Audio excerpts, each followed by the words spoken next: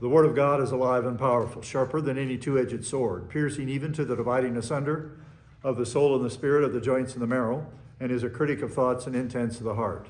All Scripture is God-breathed and is profitable for doctrine, for reproof, for correction, for instruction in righteousness, that the man of God might be mature, thoroughly furnished unto all good works. Study to show yourselves approved unto God, a workman that does not need to be ashamed, rightly dividing the word of truth.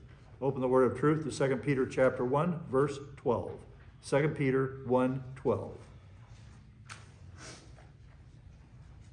All right, let's take the customary time to check ourselves, be sure we are where we need to be spiritually, i.e. in fellowship, and ready to concentrate on this unfolding development that Peter is presenting to us here. Let us pray.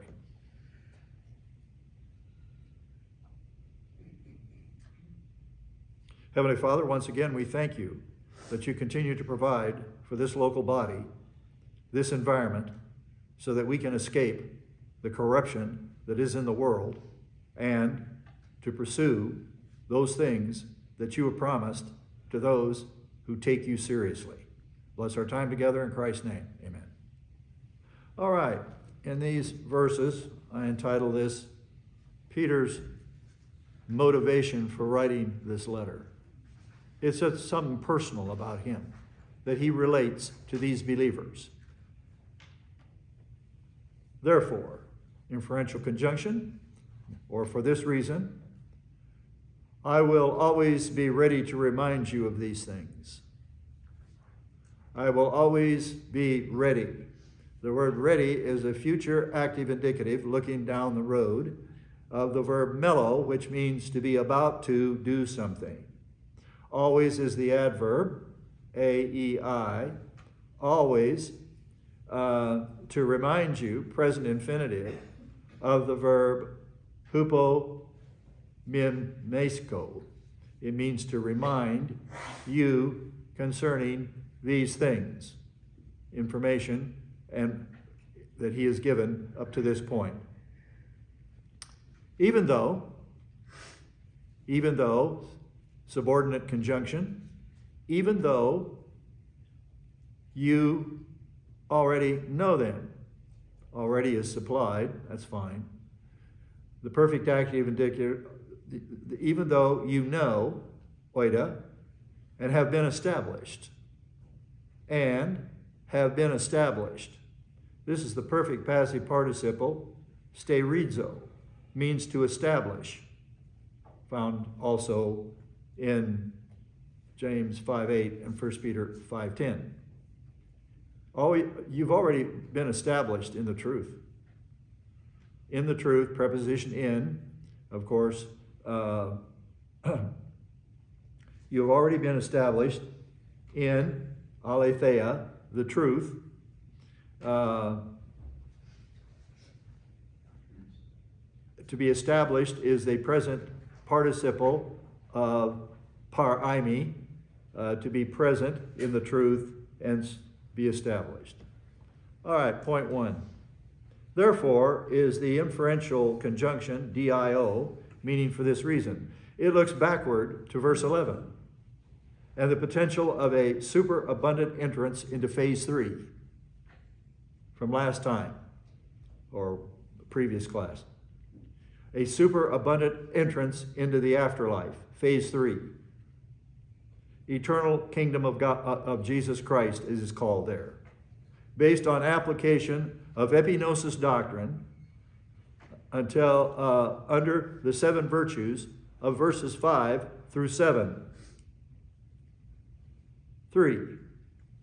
For Peter, the revelation of the future kingdom and glory is very special for those who persevere in the face of hostility and contradiction. 1 Peter 1, 6 and 7.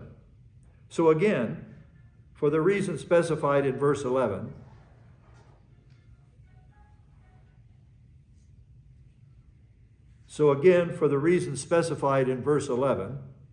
Peter goes to special lengths to be sure that those under his charge are ready to meet the challenges to their phase 2 momentum. How is your spiritual momentum? The words, I will always be ready, show Peter's commitment to his calling to do what pastors and apostles and others did, to study, teach, keep pounding away at it. No let up. He took seriously Jesus' final words to him in John 21. He said to him there, we call this section where he's dealing with Peter after the resurrection and after Peter's prophesied denial of Christ in the face of a servant girl who just kept persisting that he was one of Jesus' followers. She knew him, even though it was at night and the ambient light of the outdoor fireplace and all that. God used this young female servant. She might have been more than that. She might have been one of these types, I guess, that has real good recollection of people that she's seen, just based on one thing, knowing faces and stuff. Because this is in the court area and everything. Anyway, that's just me. That she was that way, and she just kept persisting. You're one of them. And so she hit him 3 times with it, and he denied the Lord 3 times. After making this big boast that he'd die for him.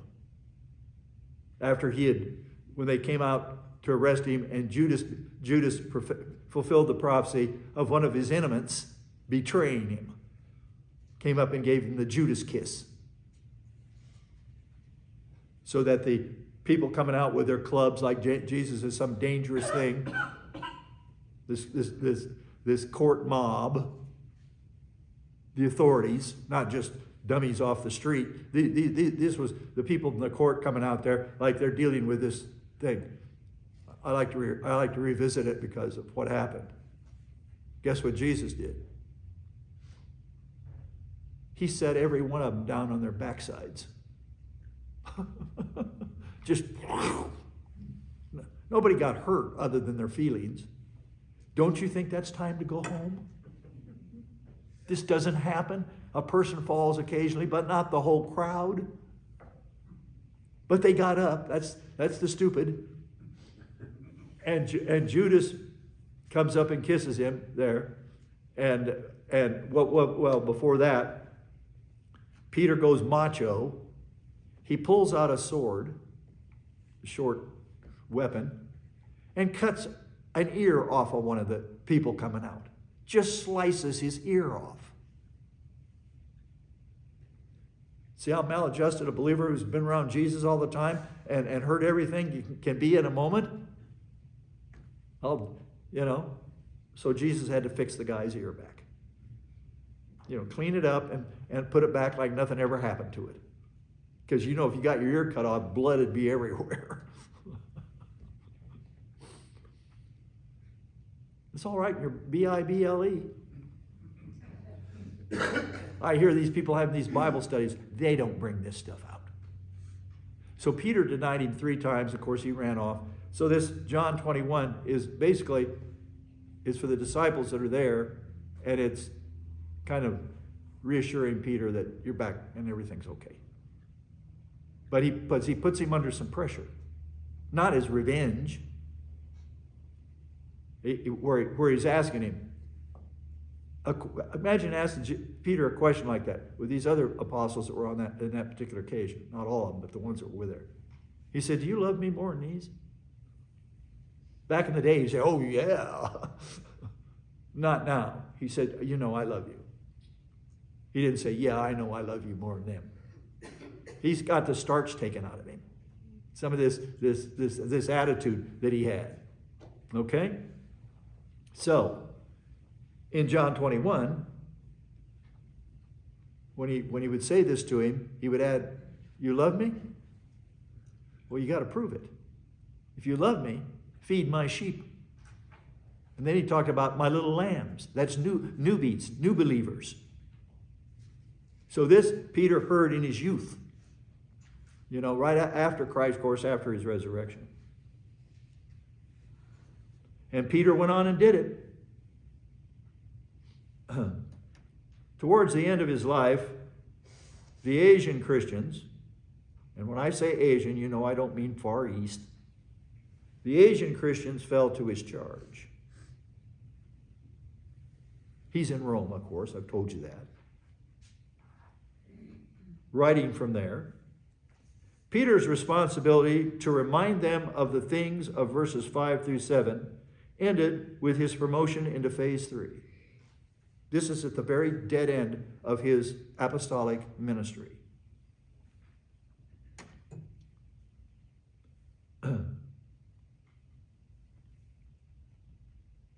These things, verse 12, refers to the virtues of verses 5 through 7, and all those verses, where the demonstrative pronoun hutos it occurs in reference to the 7 virtues.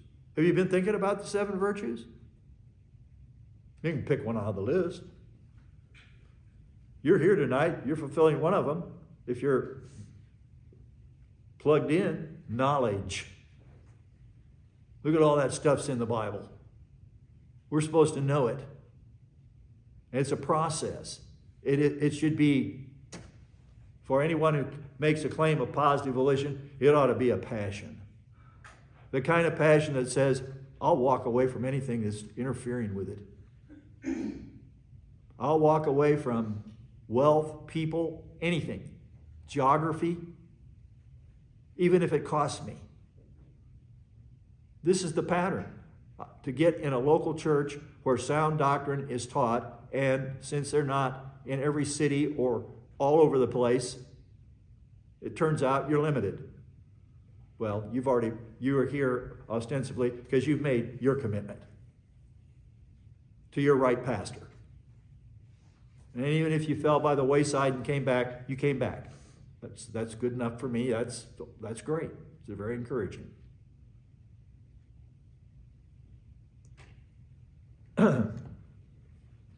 All right. Again, these things refers to the virtues of verses 5 through 7. Repetition, I'm going to point this out. Repetition is an essential part of communication in any discipline in life. Any discipline where you're trying to learn something. Repetition, repetition. If you're going to be good at it or be informed. So I have to repeat. I can't just teach something once and it doesn't work that way. I got to keep, even if it's a basic doctrine, you've heard thousands and thousands of times in one form or another, rebound. You got to keep hearing it. You got to keep being exposed to this because you can't get it out there. The cosmos and 99.9% of the Christians that I have run across or heard about, they don't even got that right.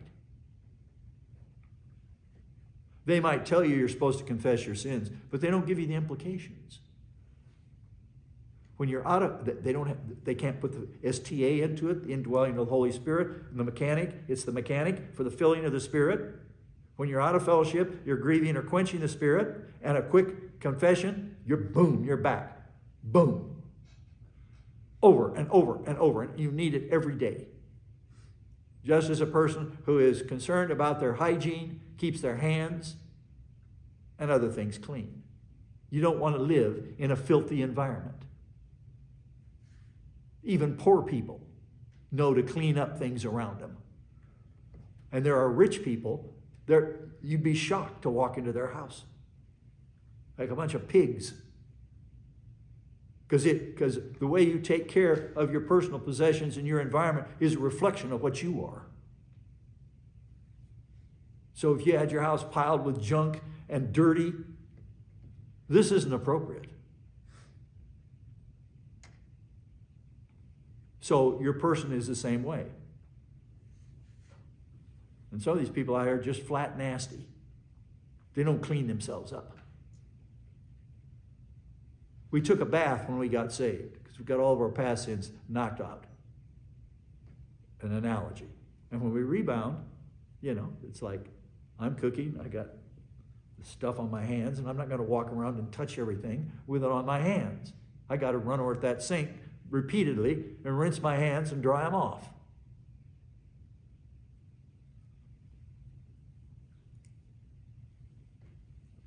Repetition is an essential part of communication in any discipline. You notice in the verse above, he says, I'll always be ready to remind you of these things. And I'll always be ready to remind you of the things you've heard over the years. I'm ready. And when you come to Bible class, one of the benefits is you are spiritually refreshed, because out there you're exposed to the cosmos. Even if it's just your work, you're exposed to all that and your STA. And so you come here and be spiritually refreshed. Now, if you failed in an area, don't run around and beat yourself up. Mental flagellation. You know, those people, and you know, they have these holidays in Catholic countries like in Spain. They're walking down the street, whipping their backs with this.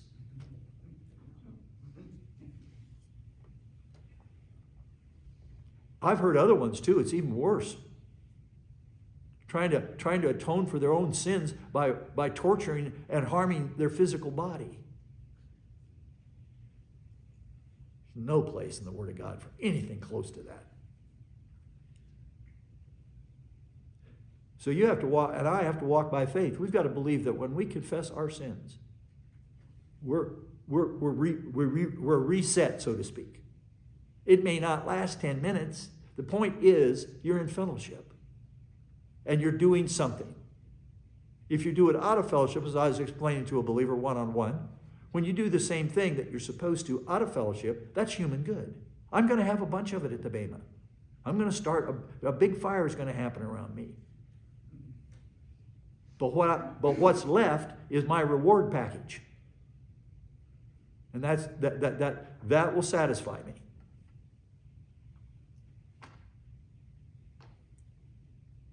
Repetition is especially important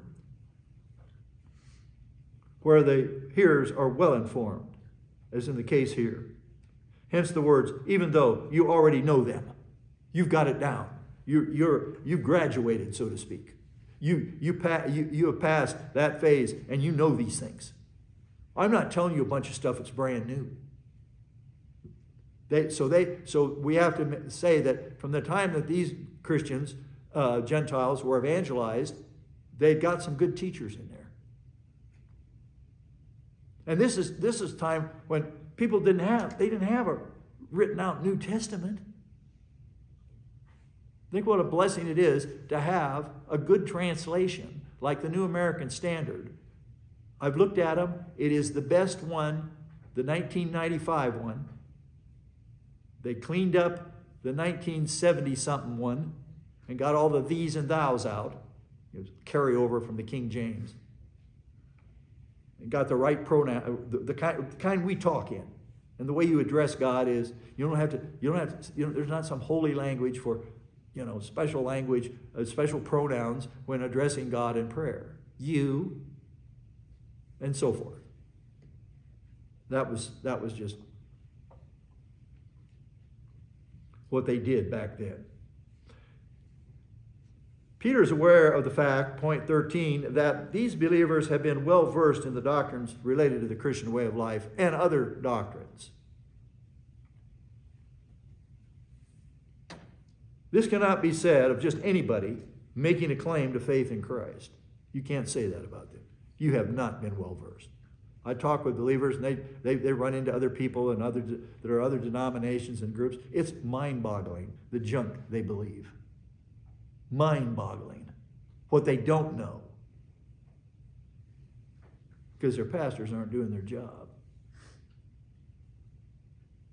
I got invited today to a luncheon to honor pastors in the area. I don't think so. I fellowship with the like-minded, and they aren't. Can you imagine that? I just shudder thinking about it. I'd rather go in a strip club than to go there. I mean it. At least it's a straightforward. That all this false doctrine and all these idiots hugging each other and carrying on. Ugh. I'm not going to a strip club, so don't say it. I went to one once as a fundy back in St. Louis. Me and some kids from the young guys from the Baptist church down on the strip in St. Louis. And the pastor's son was there. He led the singing in the church on Sundays. I was embarrassed for him. This girl up there, exposing herself and carrying on, and he's just screaming like a maniac, like somebody at a football game or something. I was embarrassed. But I didn't go tell his dad. He probably killed him.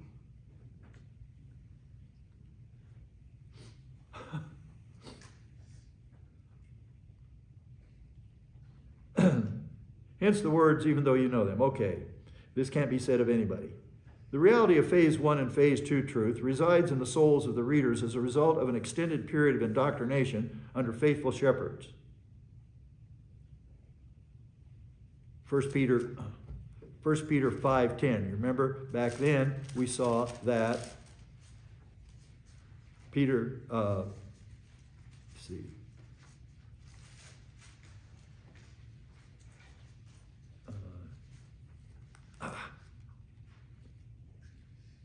Oh yeah, that's the wrong verse. What do I got here? Sorry. I didn't catch that. 1 Peter chapter 5. It's not verse 10, it's verse 1. Cross out the 0. Therefore I exhort the elders among you as your fellow elder and witness of the sufferings of Christ and a partaker also of the glory that is to be revealed. Shepherd the flock of God among you, exercising oversight. And he tells them the do's and the don'ts, not under compulsion, voluntary, according to the will of God, not for money, but for eagerness. Don't lord it over people because you got authority. Those allotted to your charge. So at Maranatha Church, those who attend here and recognize me as their pastor, you're allotted to my charge. Just like a shepherd would have X number of sheep to go out to pasture. Those are allotted to his charge. And you did that of your own free will. I'm just sitting here, whoever comes and sits and takes it seriously. That's something that is not recognized today. With other people filling pulpits, bouncing all around. Those allotted to your charge. And this goes back to John 10. You hear your shepherd's voice. As with the woolies out there, they knew the voice of their shepherd who took them out daily and watched over them and led them into pastures so they could eat and get fat and grow up and all that. People have told me, I've listened to other pastor teachers because we're on vacation and went to the church, but I recognized that, while he was doing his job, he wasn't my right pastor. It's not that difficult. It's not natural for somebody to be listening to all these different people out here, even if they were teaching the truth and they're not. If they're listening to all these people online and all these other ministries, allotted to your charge. I have to remind people of that from time to time because you'll be attacked for it. That's one of the reasons they would like to call me a cult, because I said that when you get with your pastor teacher, you stick with him. We got 7 churches of Asia. The book of Revelation. And they're put in this prophetic book to illustrate 7 eras of the church age and the characteristics and conditions of those eras. Some are easier to pinpoint than others, but they're all sequential from the Ephesian church, which was the apostolic era towards the end of it, and then Smyrna, which was the period of state-sponsored, Roman-sponsored persecution, 10 persecutions. And then we go down through all of them and come down to the last one. They got no commendation. The church that was wealthy, the general congregation were very well-to-do. There's nothing wrong with that. They were very well-to-do, but they were lukewarm. And he told him, you're poor. So somewhere they watered everything down. And each of those churches had a pastor represented by the the 7 stars in the opening of it, the vision of John of the 7 stars on sticks, 7, representing the heads of each of those churches, the designated pastors. All those churches started off right, on the right foot. But different things happen, so you have a combination of condemnation, commendation, or all condemnation, or all commendation. Only 2 got all commendation, only 2 got all condemnation. And this was written so they could, where they needed to, get their corporate act together. Or else. I will, and one threat was, or I'll remove your lampstand. It'll be it. So we'll have to see if they took, if they took, we meet these people in phase 3, if they took this to heart and stuck with it. Obviously, those churches are all long gone. Some of those towns don't even exist other than archaeological sites. Anyway, they had an extended period of indoctrination. Let's see something here. Sorry about that. An extended period of indoctrination.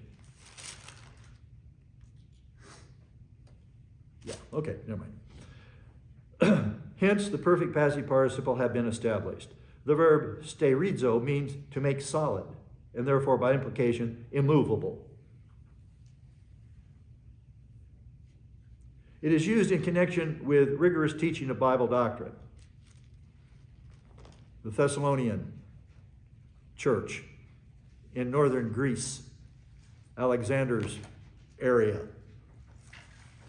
Thessalonica.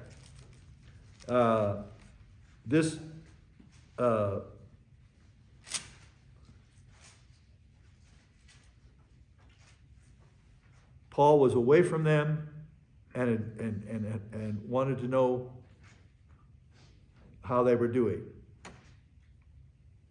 And we sent Timothy, our brother and God's fellow worker in the gospel of Christ, to strengthen and encourage you as to your faith. Strengthen you, encourage you.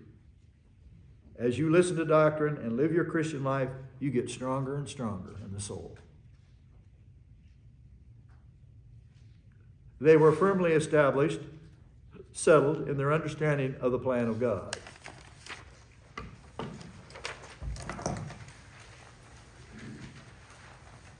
Interestingly, the word occurs in Luke 22, 31 and 32, where Jesus prophesied with respect to Peter, after he was squared away, that he would in turn strengthen the brethren. 21. These words were in connection with Peter's impending denial of Christ. Peter's fall was the direct result of not being diligent and taking seriously, and that was true of all the rest of them too. Their fall, it wasn't fatal, but it was a fall, a defection, momentarily, in the intake of Bible doctrine. They did, it's like some people, they don't want to hear about the flat earth, or they don't want to hear about whatever it is. So they try to work their way around it.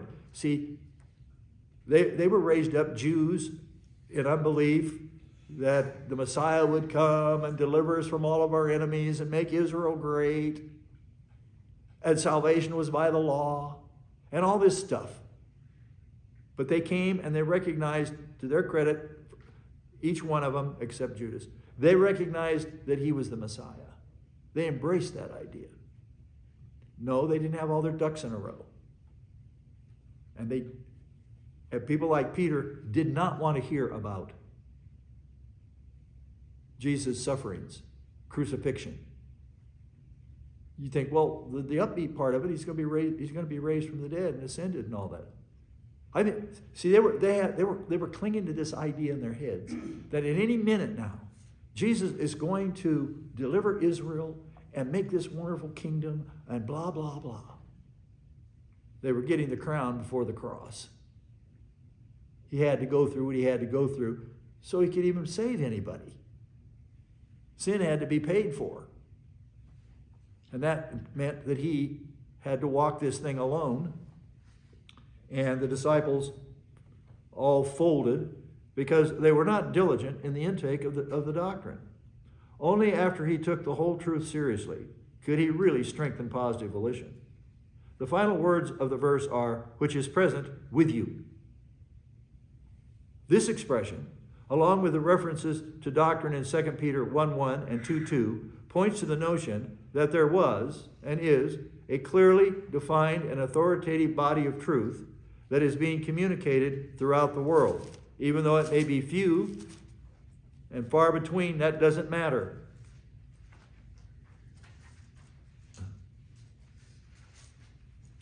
We know that this body of truth, in the little shortest letter, well, maybe Philemon's shorter, I didn't count the words. What we have here, the author of this, Jude, beloved, while I was making every effort to write about our common salvation, I felt the necessity to write to you, appealing that you earnestly contend for the faith which was once for all handed down to the saints. So we got the body of truth. There's no other information out there that we have to concern ourselves with. These believers needed to have a firm grasp on the issues pertaining to the Christian way of life, as they would face the onslaught of many false teachers in the years to follow. This is a different type of attack.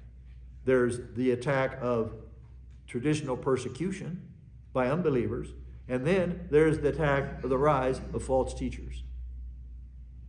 Well, I'm here to protect you from false teachers. Now, I can't protect you when you're out there. If you're surfing online with all these dummies, like, well, I know one person in particular, they thought they were above the rest of us. They could go look at stuff. And that started undermining their thinking with regard to doctrines like the blood of Christ taught here and some others, and who the Antichrist is. I don't know who the Antichrist is to my face. I sure do. And it isn't Nimrod. It isn't Nimrod. I'll give it. He's a type, possibly, of the Antichrist. There's one other person that was a type of the Antichrist, and he was a Greek, Antiochus Epiphanes. So you're out there looking at this and think you're above being drugged down by it? Why aren't you happy with what you've got here? It'll do everything you need. It'll get you the crown. It'll give you, and you'll continually be getting answers if you're here and paying attention. And when you have to miss, it'll be on our webpage pretty quick. I had a couple people tell me, I got the class 20 minutes after you stopped, Jack. I said, well, good. I hear that. They were just listening to the audio on the deal. YouTube, it could take from an hour to a whole day because it's slow, heavy traffic.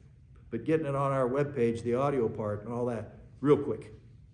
Do what you have to do. That's what I tell people. Do what you have to do. Something happens, and you have to miss, but don't use excuses. Don't use excuses. And certainly not for other things like, well, I have a chance, go do this, and I've always wanted to in town. Skip it. Skip it. It wasn't meant to be. That's all I can say.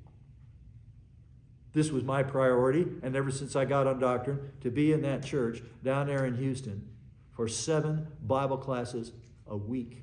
Saturdays off, 2 on Sunday. And if he went off on a conference with tapers out wherever, then I just stayed home. I didn't go listen to his assistant pastor because I considered it a violation. But I didn't make a big issue of it. I just stayed home. And when he got back in town and was up in that pulpit, I was there. I only defected one time trying to make extra money and took this job with a security company, sitting out in my car at night watching some rich guy's house with a 45 on my hip. And I felt guilty, and I should have. I got away from that. So that was to just make some more money instead of being content with things as they were. But God taught me that by my own miscue back in the 70s.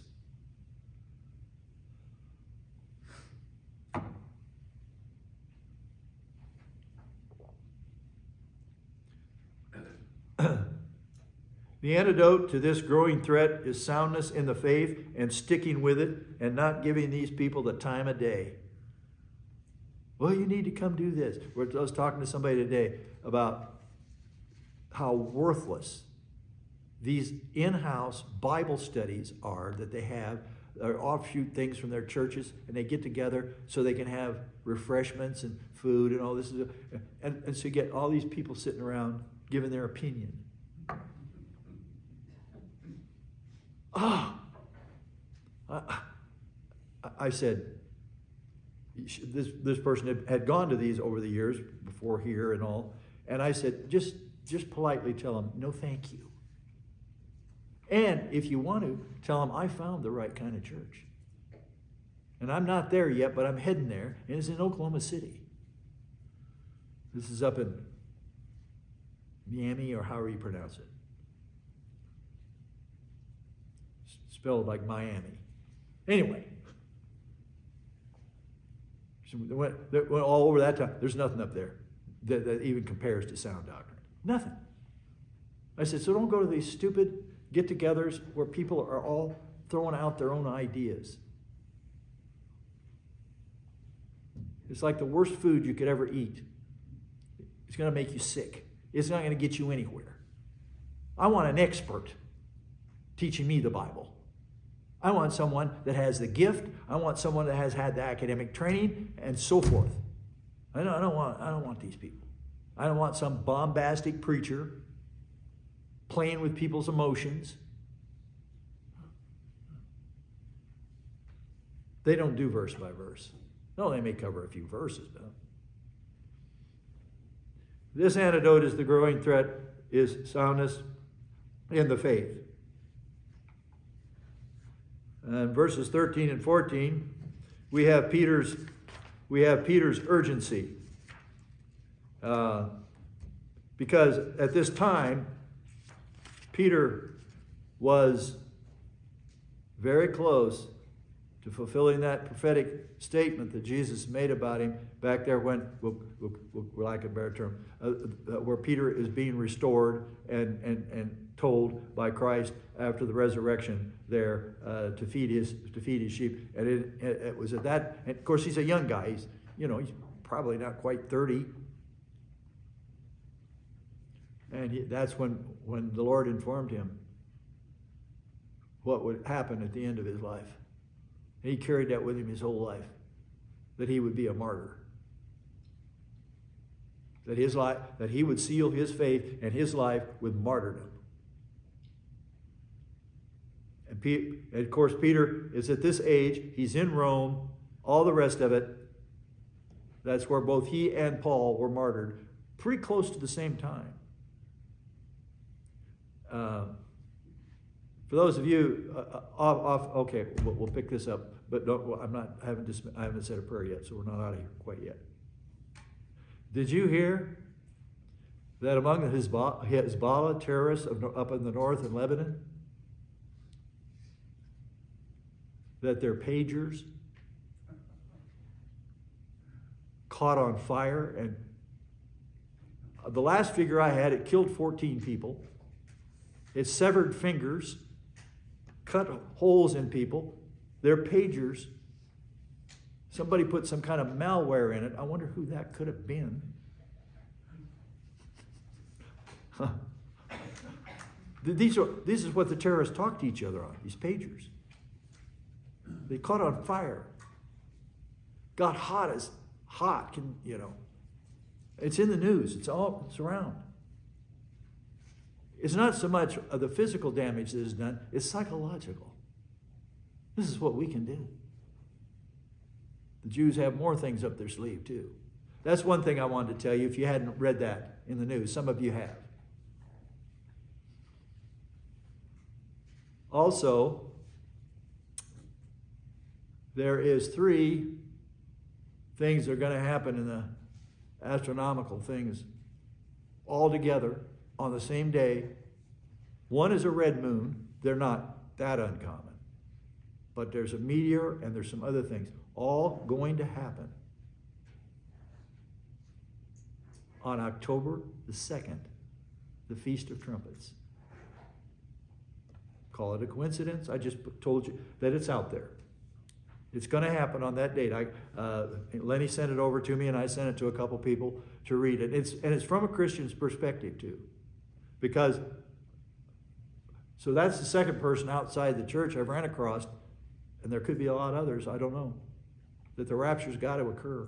But whatever year it is, it's got to occur. On the Jewish New Year, Rosh Hashanah, which translated in the Hebrew means top of the year, or Feast of Trumpets. That will end the church age. Pentecost started it. God always keeps everything neat and in order. And there's a verse in the Old Testament that God doesn't do anything unless he reveals it to his servants, the prophets.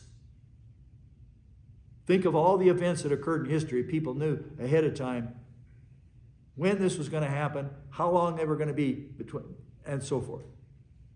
The Exodus in Egypt. The years. It's in there. Abraham knew it. Everyone else could have known it. And other such things. Daniel's 70 weeks of years. The timing for the first advent. In the 64th week of years. On and on it goes. Of course, when the rapture occurs, everybody knows, everybody can know, that there is 2,520 days until the second advent.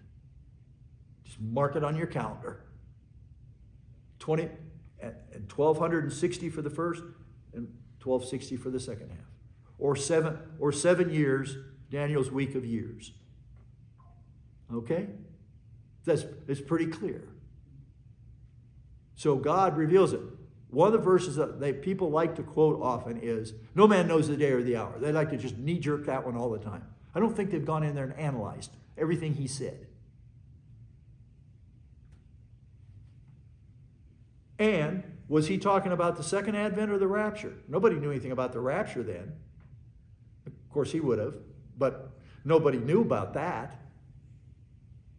Everybody knows that when the rapture occurs, we've got 2,520 days until the second advent. And then there's a time frame of days in between that before the millennium officially starts. You will get that at the end of the book of Daniel. God lays down in his word a roadmap so people aren't caught off guard.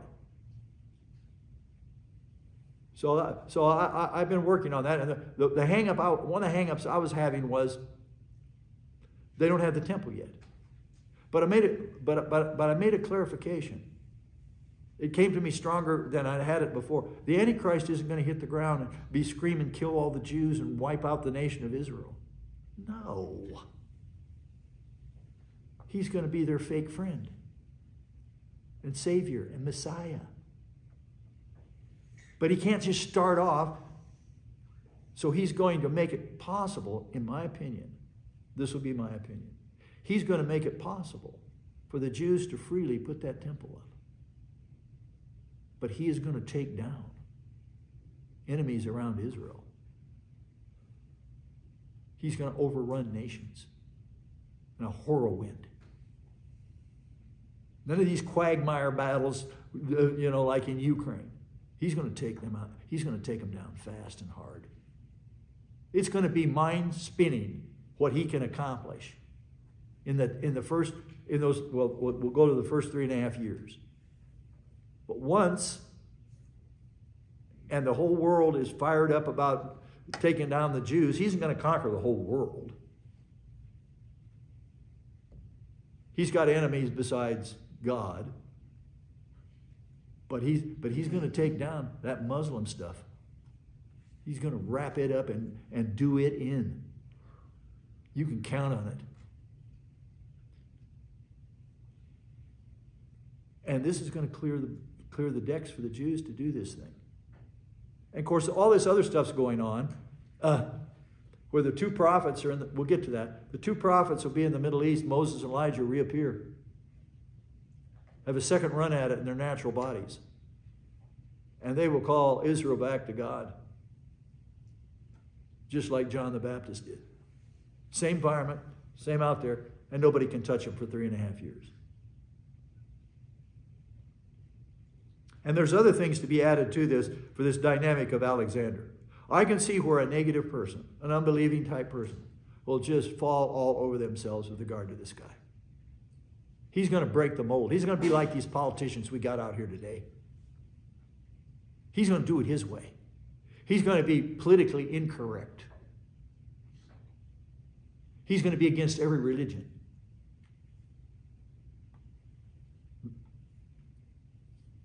But he's going to play it different with the Jews.